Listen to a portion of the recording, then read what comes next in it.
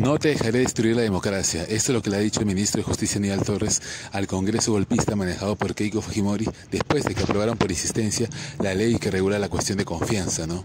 Todos sabemos que esto es parte de una conspiración de esos corruptos del Congreso que buscan, ¿no?, arrinconar a Pedro Castillo, tenerlos con las manos atadas para que no pueda, ¿no?, disolver el Congreso ante una conspiración de esta mafia y así tener el terreno allanado para lograr la vacancia de Pedro Castillo. Bueno, el ministro de Justicia va a presentar una acción de inconstitucionalidad. No va a dejar que estos mafiosos se hagan con la suya. Es muy probable que le den la razón, porque esto ya se evaluaba antes en el TC.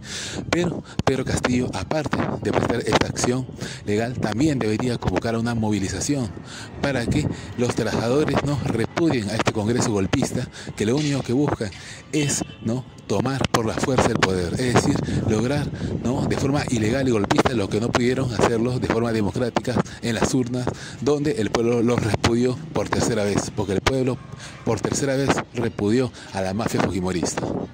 Bueno, me gustaría saber qué piensan ustedes sobre esto. Les pediría que comenten el video, que le den like y se suscriban al canal.